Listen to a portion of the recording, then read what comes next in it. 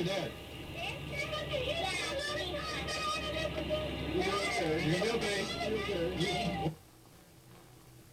That was 10-year-old Jean-Paul Lacombe Diaz. He was taken by his father even though his dad presented a judge with a Mexican arrest warrant instead of custody papers, but it was in Spanish, and reportedly, allegedly, the judge didn't see the need to get it translated to verify it.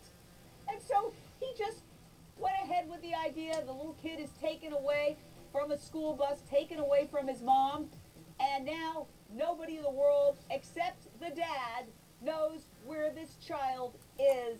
It is an outrage. And apparently you are getting some help, Berenice, and we're talking to the mom, from somebody who has some sense in that county, Bexar County DA Susan Reed. She's taken up your case. Yes. Let's listen first to her talk, and then we're going to get your reaction to the fact that somebody who has half a brain is helping you in that county. Let's listen to this DA. The officers are initially under responsibility to report any form of child abuse that they are aware. You have a child who is out crying. Common sense would be that the officers call Child Protective Services, and they didn't do that. Okay, so finally the DA, hallelujah for the DA that has got some smarts and is realizing this is an embarrassment. Mike in Pennsylvania, your question or thought? Yeah, I was a former police officer and working for the courts.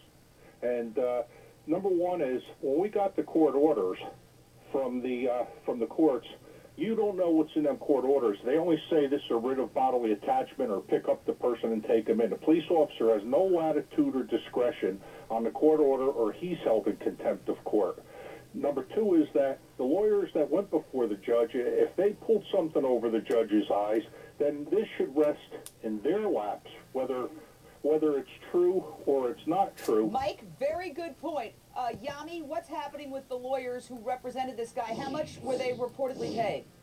From what I understand in the paperwork, that Mr. Lacombe was trying to get back $150,000 that he said had cost him to find her and legal fees. So anybody's guess at this point, but that's what was in the paperwork, that it cost him $150,000. And also to answer his question, right now Susan Reed basically said, you know, it's up to the civil side now to decide what they want to do. Well, there was a hearing, a sanctioning hearing, and they decided that the attorneys had done nothing wrong.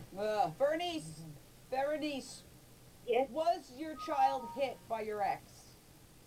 Yes, he said that. You know, he said that several times. He said that to his doctors, because I had him here in a treatment with the doctors, very good, well known, and he said that several times. You know, that he hit him. So you can imagine how I feel.